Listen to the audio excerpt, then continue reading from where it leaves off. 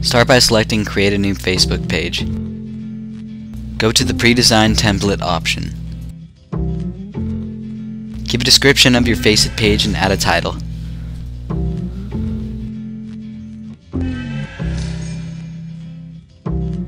Scroll down to the modules list and select the Twitter feed link. Go to the Twitter username and type in the account you want to follow.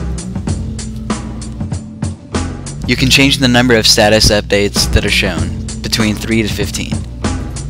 Once you have chosen the status updates, select Add.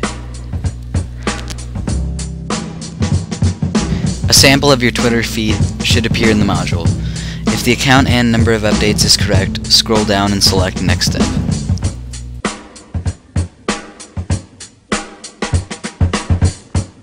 Go through the templates to find one that goes well with your Twitter feed.